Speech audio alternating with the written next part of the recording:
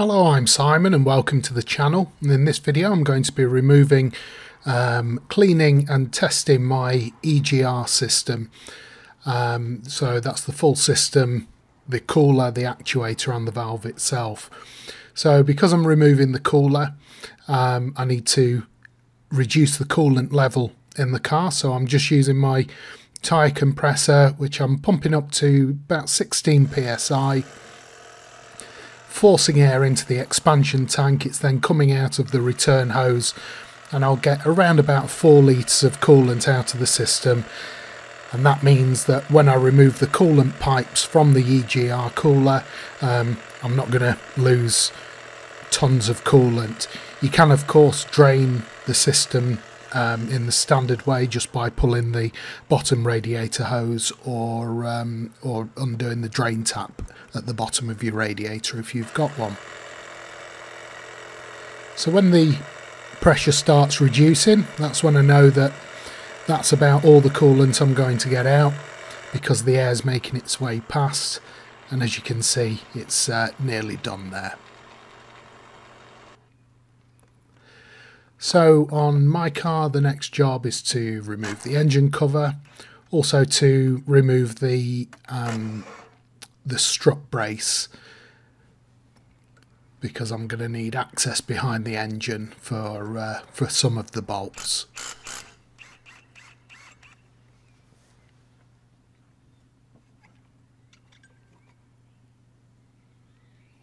Then also, because my EGR is at the side of the engine, I'm going to remove my air filter box and air intake pipe work as well.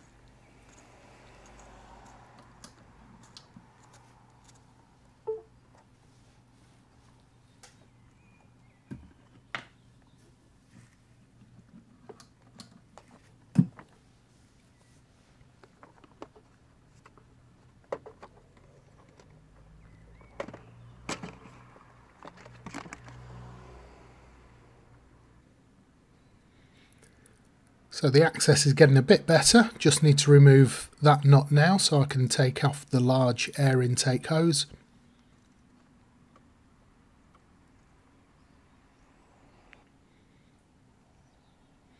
And then this solid aluminium hose, that's held on by a union hose clip, just there, Jubilee clip. And it's held on by a bolt as well, holding it to the engine block, which I'm just showing you there. I needed the full range of tools with extensions and all sorts to try and make it through the brake pipe work in order to access the bolt. If this is a job you're thinking of doing on your car, whether you've got this engine or something else, you know, do plan ahead, because you might need a plan B or a plan C dependent on how bad access is. Some EGRs are very easy to get to, some are tucked right at the back of the engine. So that's the actual cooler just there, so I'm going to have to take off some pipe work at the front now.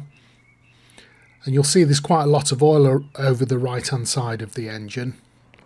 I'll come back to that in a sec. So I need to remove also these 2 bolts here, and there's another 2 bolts. These 2 bolts connect directly to the exhaust system. Then there's another 2 bolts holding the actual cooler on. So yeah, you'll see quite a bit of oil here, and oddly I don't actually have a large oil loss. I don't have to top it up between services, so it's a very fine misting of oil that's been leaking out, and I think it's a combination of overboost and it bursting through pipe unions, and also I think my vacuum pump has got a bit of an oil leak as well, so I might have to investigate that at some point in the future. So I'm just taking off the main intercooler hose that fits onto the EGR mixer plenum.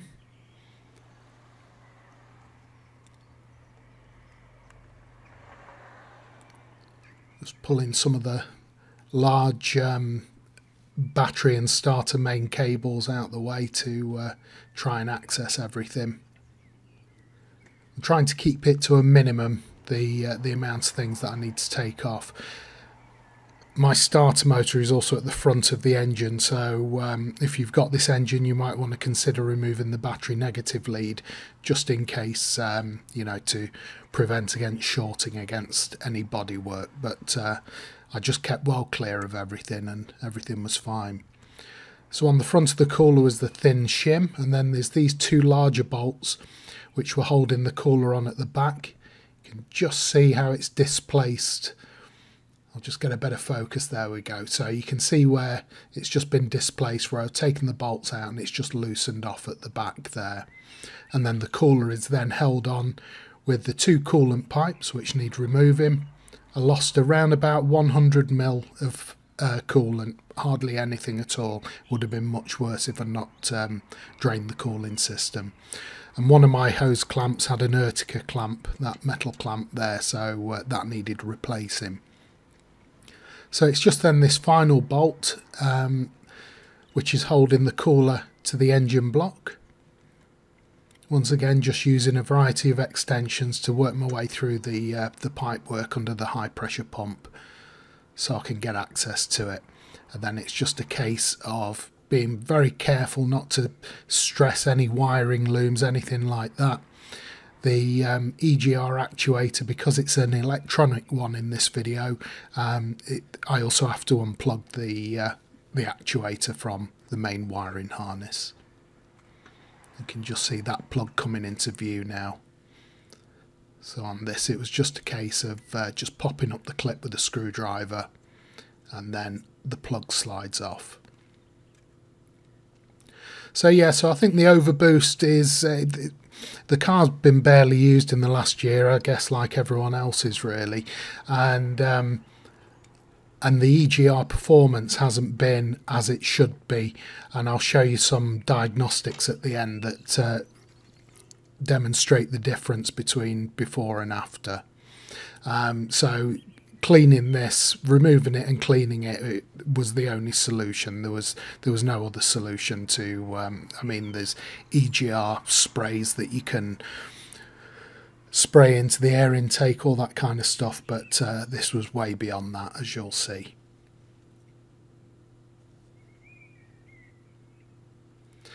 So need to degunk everything. I could barely see the bolts, so there's actually 6 bolts holding the actuator and the valve onto the cooler. So I'm just using carburetor cleaner to clean off the bolts. See the state of it there, just loads of bits of oil and dust just all caked on over the years. This has done 209,000 miles and it's coming up to 19 years old, so it's not done too bad to last this long before it needed some attention.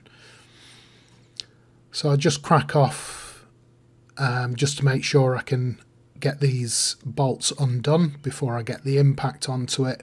I don't want to go stripping any bolt heads here. On these it was a T40, and as you can see I needed a long T40 because they're very close to the body of the actuator and the cooler, so access can be quite tricky. So once again, you've really got to have a reasonable tool collection, a reasonable selection of second and third choice tools in order to access everything.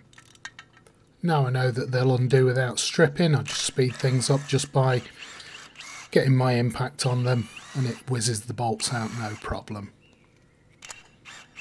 On mine, 4 bolts were the same length, longer ones, and then there was 2 slightly shorter ones on that leading edge of the actuator. The different thread sizes or thread width, so you can't really go too far wrong there, but just mark them if you need to remember which bolt goes where.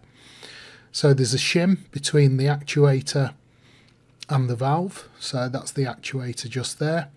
Also take a note, if that rubber bung, it only fits on one way. It has a little recess in it, so just check on that. As you can see, the actuator was free moving just there. And then splitting the cooler from the main valve itself. Once again, another shim in there to prevent against leaks, so that's going to get cleaned up too. And this here was the smoking gun. This was the you know, the valve is completely seized. I could try, you know, I'm not a weak man, but there was no way I was managing to press that in with my thumbs. It was completely coked up inside. Can't even really see inside there because of the amount of carbon and soot. So in the end I got a 1/2-inch socket extension, and off camera I just gave it a little bit of a whack with a hammer, and that freed up the valve. And as you can see, it's spring loaded, so it has a natural resting position, and then the actuator presses on the valve in order to open it to allow the correct EGR flow. We'll try and see inside now, and as you can see now, we can actually push the valve. You can just see it moving inside, and you can tell from how caked up it is that it's probably not done that for quite some time. So once again, good old carburetor cleaner getting in there.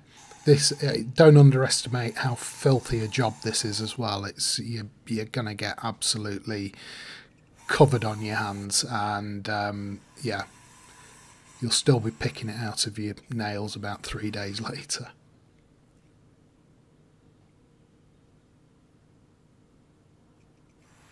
Now you can try and fill it as best you can and leave it to soak or agitate it. You can use wire brushes, toothbrushes, whatever works for you really, but the main thing is to get it as clean as possible. And I'd like to apologise to any ladies watching, this isn't my usual technique. So, have a look at this coming out here now.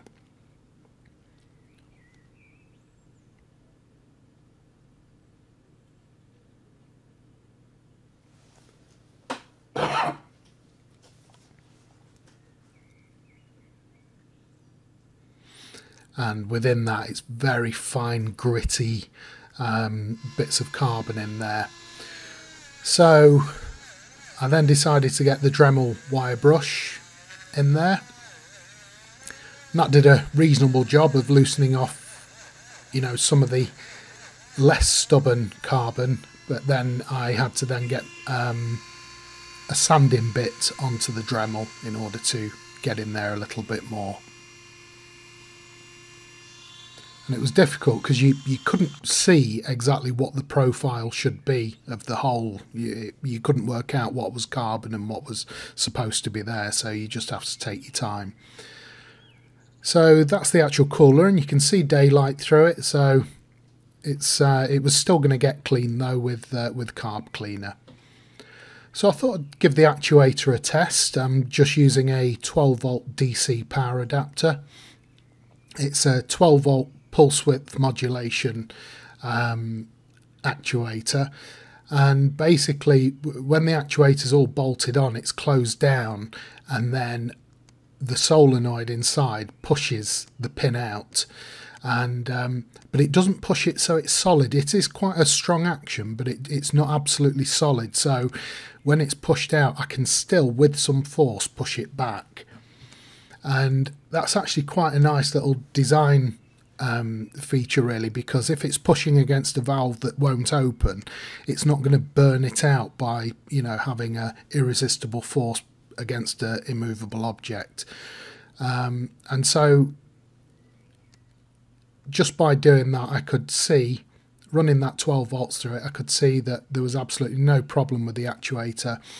The resistance across the coil, the official figure is about 7.2 ohms across the 2 pins of the actuator. I was getting, after leads resistance was removed, I was getting 7.9 ohms, so there was no issue with the actuator and it didn't need replacing. So things are looking a lot cleaner now, as you can see in there.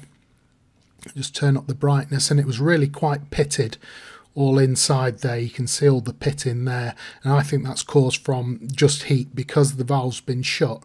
The exhaust gases haven't been able to actually flow through and into the cooler, and so some of the exhaust gases that do make it there, They're just, you know, red hot, having just come out of the engine, and it's ended up where you can see scorches around the bolt holes and what have you. So it had been seized for a little while, and yeah, I'm glad I got it done.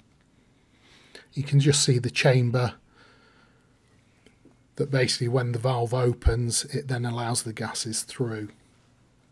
Now with this valve, I think there's a special tool. There were some reference marks on there, and obviously the valve wasn't built like that. I think that actually screws in, but there's clearly some special tool required to unscrew it out of there. I wish I could have taken the actual whole valve out of the housing to, you know, really go to town with the cleaning, but I did it as best I could and restored the operation anyway. So if you can't do anything about it, you can't do anything about it. But if anyone does know of a special tool to take that out, then do leave it in the comments.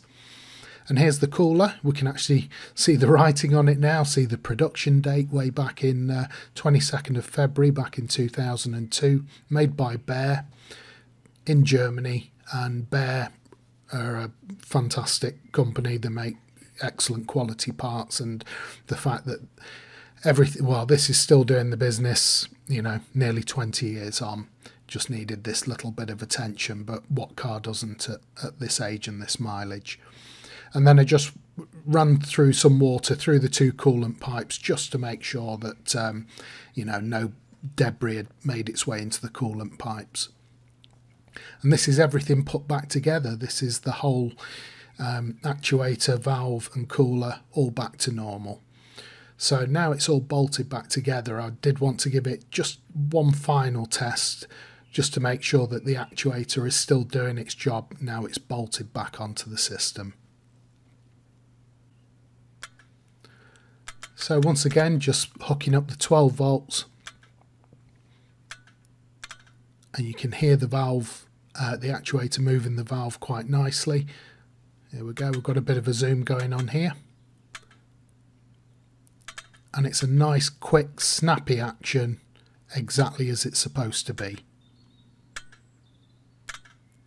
So that is job done, and everything's back to normal. So it was just a question of putting that back on the car, and the difference was yeah, pretty noticeable. I've noticed the difference. Certainly less smoke. Well, zero smoke actually coming out the back now, just in time for my MOT. So the diagnostics, the valve is supposed to have a maximum opening of 40%, and then it drops down to 1%. But as you can see on the data taken before I removed and cleaned the valve, it was hovering around 60% and then dropping down to 1%. But it wouldn't drop until the revs had been raised quite high. It's getting to about 2,500 revs, 2,600, before finally the valve then opens and drops down. And so you can see from the plots on the graph just how much revs had to be put in there before the valve was actually opening, and then when it was resting it was still at the 60% when it should be at the 40% as per the official technical specs for my particular valve. If you've not got, you know, accurate diagnostics like this, don't let that stop you from at least having a look at the EGR and you know, getting it working correctly. So if we do this is the data now afterwards, and as you can see now, after cleaning, the actuator is now hovering around about 40 to 45%, exactly as it should be.